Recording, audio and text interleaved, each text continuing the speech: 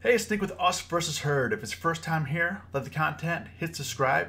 If you want to get notifications from when we post videos, tap the bell.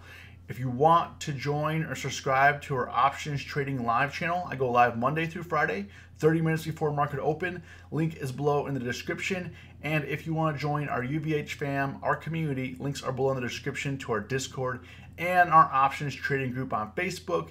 If you made money today, comment below, got paid. If you lost money, comment below, learned a lesson. If you could do me a favor, hit the like button. I definitely would appreciate it for the YouTube algo. Really appreciate it. And for those people who are wondering why I name the videos the way that I do, is because of the YouTube algo. So I'll just settle it right there. That's the reason. I don't enjoy making the same titles every day, but for some reason the YouTube algo does. When I deviate from that, things get a little crazy. So, you know, bear with me. It's when the YouTube algo pushes you, you kind of have to go with it. You know, it is what it is. It's not fair. It's not right, but you do what you got to do. Kind of getting into things today. I closed down today 370, so I'm still green on the week, thankfully, but we had to fight back on Snap. If you guys watched the video from last night, I was heavily short Snap, came back and bit me. I'll kind of walk through that trade here in a second. Lost 578, but we got back half the losses a little bit here. If we can get Snap running up a little bit. But before we get into the trade, let's talk about Snap here, the chart. So Snap, they had great earnings, definitely went against everything that I thought was going to happen. I thought what was going to happen is because they had lower advertising. I thought they're going to have lower advertising revenues because people are cutting back on ad spending, even though they had, you know, a higher amount of users signing up and daily active users, all that. But apparently they topped revenues and they grew their user base. So here we are. You know, and that's what it is, and that's why I probably went a little bit too big on earnings on Snap. But I thought that I had it in the bag. But that's what happens. Now it's way above the 200-day moving average, moving up probably to 18 or 19. I'm assuming we're going to probably get some more upgrades here in the near future. But it bounced basically from, you know, the 1250s up to the $17 mark, and it's up 36 whopping percent. Yesterday it was only supposed to move $2.60, which is why I maneuvered the way that I maneuvered. So let me get into it. I had a couple trades on Snap, and you know, to kind of break it down for you, like, well, holy cow, what did you do here? So to kind of break it down real quick, right here I had a 1250 naked put. Okay, I just had the 1250 naked put, which I sold back for a penny because I was like, hey, I'll take the dollar back. You know, it's going to be worthless here. It's a 1250 put. Snap's not coming back by 1250 buy in 2 days. So I'll take the dollar, get a dollar back. You know, so I booked a $107 loss on that. And then I had an iron condor, which I sold on Snap, or that I bought back. Where is the iron condor? I kind of did this in pieces here. Let me just clear this up real quick. Okay, so I did this in pieces, and what I did, if you take a look at my orders here, I did put an iron condor on yesterday, so I was short right in here. As you can see, I'm short the 13 strike put, I'm short the 13 strike call, and this is where things got a little bit complicated, because here's my thinking on Snap today. Is Snap, okay, we have a huge gap up here. Let me zoom in on today's chart. We have a huge gap up, it's ripping. I closed out my positions this morning at, when I say close out my positions, I bought back the short strike. So as you can see here, I had an iron condor. I was short the 13 strike put, long the 13 strike call. I'm sorry, short the 13 strike call, short the 13 strike put. I bought back at 9:28 this morning. As you can see here, 274. Cost me 274. Cost me, as you can see here, I lost a good 500. I lost a good $500 here. So I lost 420 on the call. Well, I made 124. Sorry, I made 124 on the put, 175 on the call. So sorry, I'm even getting myself confused here on what I did. You know what? I got into the zone here in this morning. I was just kind of maneuvering. So basically, I had an iron condor. I'm long the 18 call, long the 8 put. I left those alone. I bought back the 13 put and the 13 call. Because why did I do that? Is because I thought that snap was going to go higher and it was starting to trigger my protection. And so instead of closing out the whole iron condor, taking the hit, I decided to leave the long calls open because I got them so cheap. If we look at this call that I got here, I have the 18 call for this week. I mean, it literally cost me $7. So why would I close it out? So might as well see if Snapchat is going to run to $18 this week, then close it out, because it only cost me $7 for that protection there. Now, really where the real money maker is coming in the 16 call. So the second part of that trade was I was also short next week. I was short the 13 calls and I was long the 16 calls. So I was already pretty screwed on that trade. So what I did was I bought back this morning again. You know, I bought back those two 13 strike calls, but I let the 16 calls run.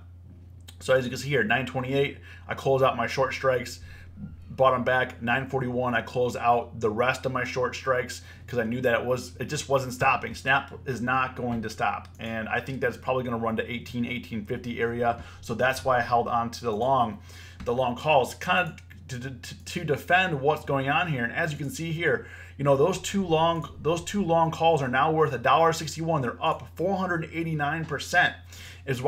That's why I left them, because I figured I was really close to being in the money on them. Figured they could run. You know, my total cost on there is $56, which means I only paid like 25 cents per contract.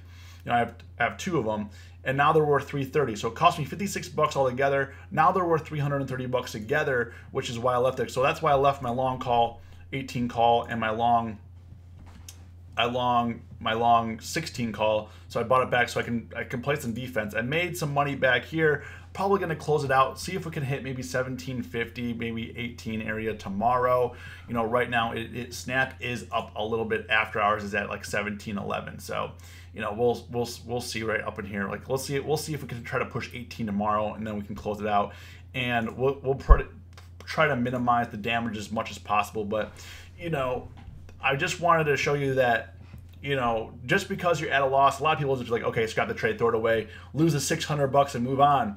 But for me personally, I like to fight. If I sit there and think about a way to get out of it, a lot of times with options, it's kind of like Legos. You can find a way to build something that will benefit you. The market's going to change. Your position can't change once you put the position on, but you can change the position based on how the stock starts moving. So, you know, we got back 289. Yes, we lost 578, but so far we collected 289 back of that. So really, I got back half of my loss. So you can see here, my P&L for the day is down 285. I got back 289. So, you know, I know this was a little bit long-winded, but it was a little bit of a complicated trade to walk you through.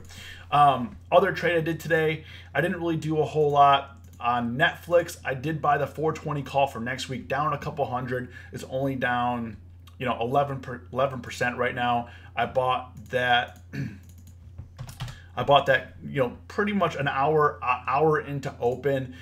I bought it for $19.55. Netflix was really just an inside day today. Really just kind of was consolidating and was just kind of pinging around. I should have sold it up when it ran up to 430. Should have sold it for the $300, but I was only up, you know, I was up about 15% on it. So I was like, you know, I was up like 250, 280, somewhere around there. And then it came back down, just kind of pinging back and forth. So we'll see if we can get some momentum up tomorrow. Sure, maybe I could lose some money on it, but you know, that's the risk when you trade options. I do think that for Netflix, we are going to probably try to tap this 440 area, which was my target, which is why I didn't sell, because it had a pretty good momentum running up to 430, and it just couldn't push. So, you know, we'll see what happens on Netflix. But right now I'm long the 420 strike call for next week expiration. So I have a little bit of time on it, not too concerned. And then the other day trade I did today was DocuSign. DocuSign we made 95 bucks on DocuSign day trade. Let me pull this up real quick. So I bought it for $6.45. I bought the 97.50 call. It's for May 15th expiration for $6.45. Sold it for $7.40. DocuSign, I've been watching it a little bit here. It's been running due to all the remote work that people have been doing, and you know, it's basically e-signing and forms and all that for people to sign important forms online. But basically, yesterday I was really impressed with the movement here, and then today I bought the dip again when it came back down. It looked like I was going to recover, and I pushed back up to 101. So these are some really clean, this not so much, but yesterday and today, some really clean, if you zoom in on here, these really clean day trading charts. So really, it was a really pretty easy trade, I would say. I just bought the dip here. If it broke below 98, I was gonna sell it off, but it didn't, and it just kept ripping. I sold it a little too early. I sold it when it was like 150. It popped up with a couple more dollars. Could have made a couple $100 more, but you know, it was just for a quick day trade, quick scalp on that. And then on Domino's, I do have a position on Domino's. Now Domino's is a little tricky. I actually didn't think I was gonna get filled here, but Domino's ran really hard after Chipotle earnings today. Let me show you real quick. Right now it's at 385, pretty flat. It did try to sell off here a bit, but came back up into the close is when I got filled. When on this bounce back up, I got filled. So right now, you know, Domino's touching all-time highs in here. You know, it could explode. I could get it handed to me, but I think that the premium was really rich in here, so I wanted to give it a try. I'm short the 385 call and put, long the 410, long the 360 put. And what I'm looking for tomorrow here, let me pull this up for tomorrow.